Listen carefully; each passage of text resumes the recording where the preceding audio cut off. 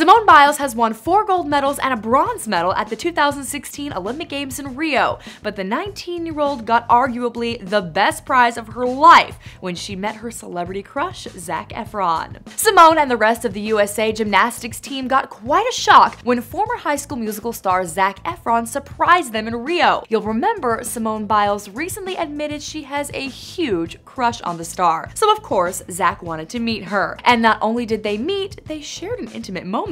Zac kissed Simone on Snapchat, sending the young gymnast over the moon. She returned the favor, writing "on cloud 9" on Instagram. And it looks like Simone is already making plans for the future with the Hollywood star. "Just call me Mrs. Efron already," she tweeted. But don't worry, the other Final 5 team members got their chance with Zac too. And yes, they were all excited. Lori Hernandez got up close and personal with the actor, writing on Instagram, "Oh my god, just met Zac Efron." Ali Raceman also got to pose with Zac. And of course, they all smiled brightly together in a group shot. Keep it right here for all the latest entertainment news.